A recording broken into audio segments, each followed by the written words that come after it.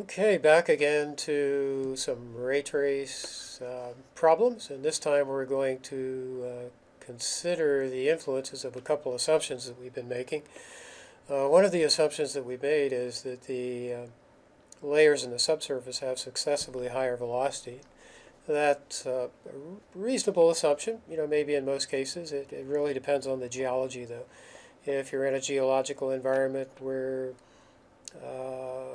you have layers undergoing compaction, then generally the velocity is going to increase as you go to greater depths. And this can carry over once these intervals are lithified. So very often we do see this. In general, we see an increase in velocity with depth. But the question that we're considering here is what happens if we have a velocity inversion? And that's the case where V2, we have a layer sandwiched in there that we didn't see that has a velocity V2, which is less than V1 and V3. So that's one assumption that we're making and one problem that we need to consider. And another assumption that we make is that the refraction from the top of the layer, that we're actually going to see it. And this may not be the case if the layer that's sandwiched between two layers, even though the velocity is increasing, if that layer is just too thin. So we don't see it. So this is referred to as the layer too thin problem.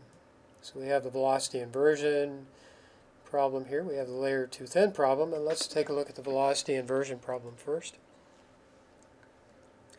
So here with velocity inversion, just to use this as an example, we've got two layers. They have thickness of 4 meters and 3 meters. But here we have a second layer which has a velocity which is less than V1 and less than V3. So we aren't going to see a critical refraction from this interface because the velocity is actually going down. What happens is that the ray path then refracts towards the normal. We have a theta 2 less than theta 1. And we actually have to go out a little bit further in order to get that critical refraction. So there is no critical refraction from the top of layer 2 out along here. It's simply refracted.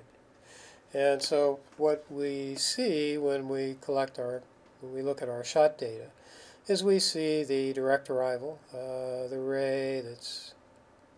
wave that's traveling directly out along the surface with velocity V1 between the source and the receiver, and that's how we get our V1.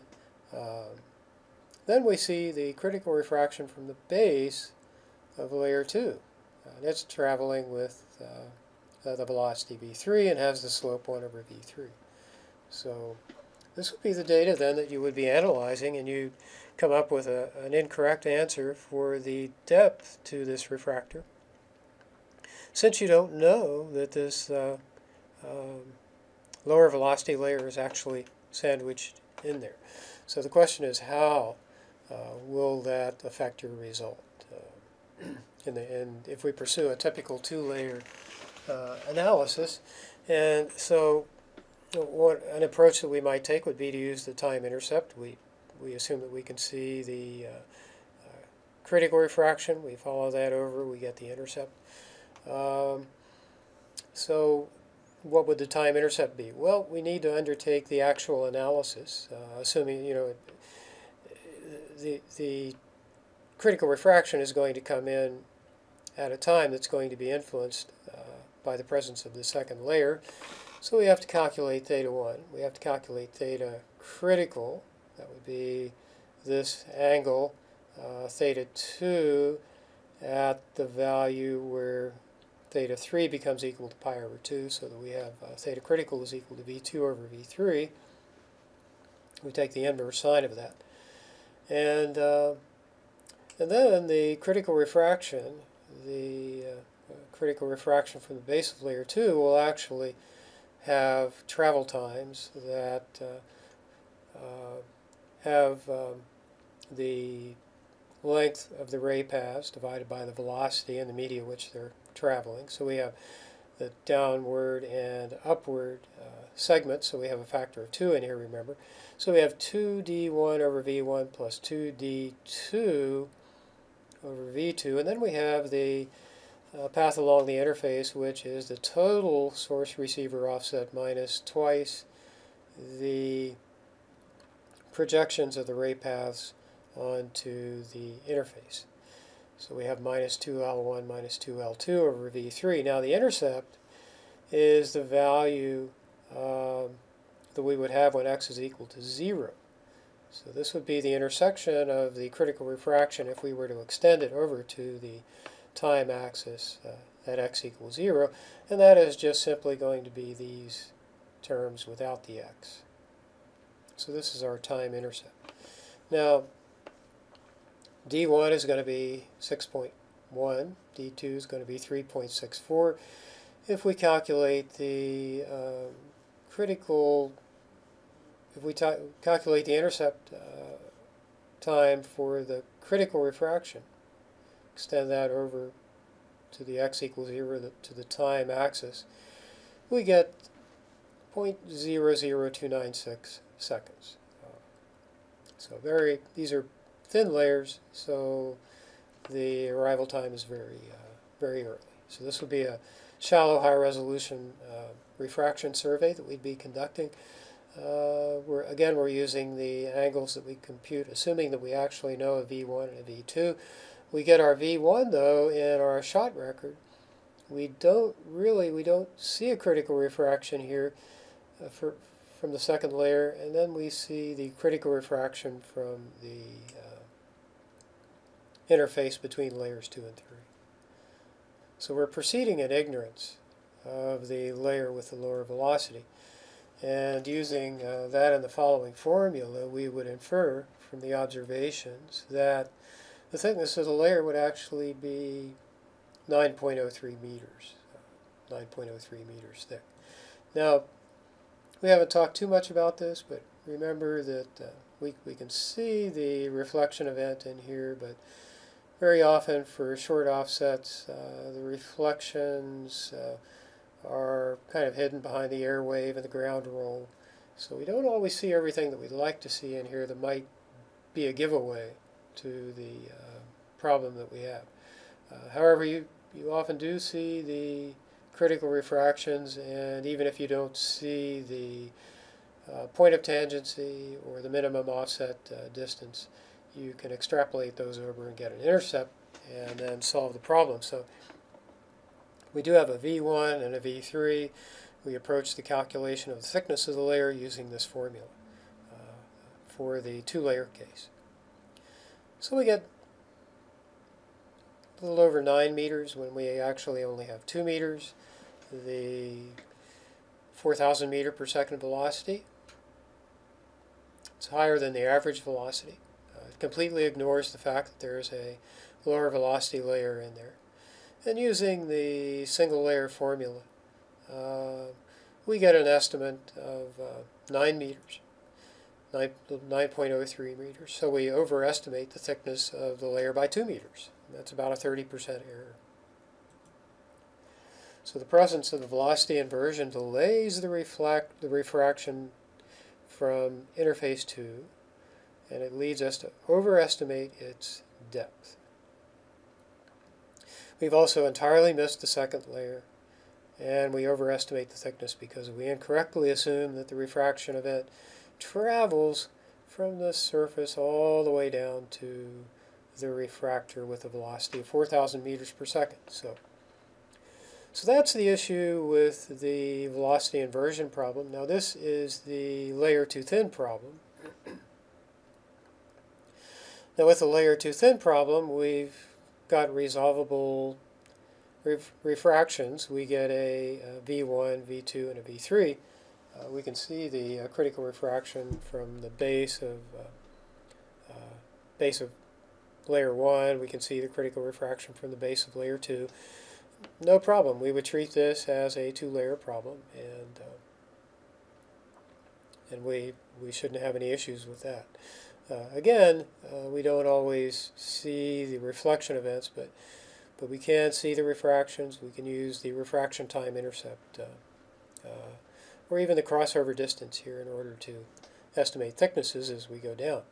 So this would be the typical situation that you would get in a two-layer case, three-layer case rather. But if we start to thin this layer, so we thin the thickness of the second layer from 9 meters to 6 meters, you can see that the extent of the critical refraction from the base of layer 1 becomes restricted to about 18 meters in distance, source-receiver offset. So unless we had geophones at 3 meter, 5 meter intervals, very likely we might be in this region where we might miss this refractor. So, but at least as we've shown it here in this data, we would see both refraction events, the refraction from the base of layer 1, the refraction from the base of layer 2.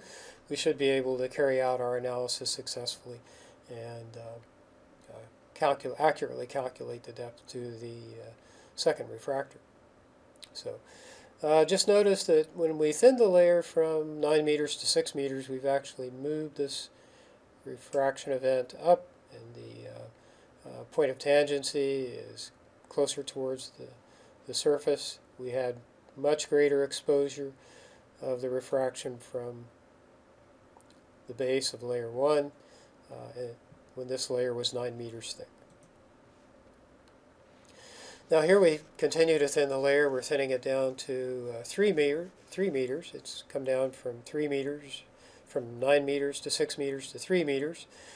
And this is what our data looks like. Now the refraction from the base of layer 1 is barely visible. It only spans source-receiver offsets of 4 meters. So this would be very easy to miss unless you had geophones every meter or every 2 meters. Even 2 meters might not be enough because you'd see the direct arrival here and you'd see the critical refraction here. So you'd have one measurement on the refraction from the base of layer 1. Very unlikely that you would accurately infer the presence of this critical refraction here. And so what kinds of problems are you going to get into in the analysis here? So the problem is much like the previous problem in that we have a V1 and a V3. We can get our V1 from the direct arrival and our V3 from the critical refraction, which is coming in along the base of layer 2. So if we use the refraction time intercept approach, for example, we have a time intercept in here, which is 0.0066 seconds. We have our V1 and our V3. We estimate a thickness of, well, I say H1, but a total thickness of layers 1 and 2 equal to 4.25 meters, when the actual thickness is 6 meters. This gives us an error of 30%. In this case, we've underestimated the thickness. In the previous case, with the velocity inversion problem, we overestimated. So, in a nutshell, that has been the layer too thin and the velocity inversion problems, the kinds of errors that you can run into when you're working with data and you're missing a layer, either because of a velocity inversion or because it's too thin. So what we're going to do next time is we're going to take a look at the dipping layer refraction problem, and you might go to your textbooks and review this this problem and think about how you would handle it, and then we'll summarize the basic results of this problem next time. We have the source up dip in this case. What if the source were down dip? So take a look at this, and thanks for joining us, and we'll see you next time.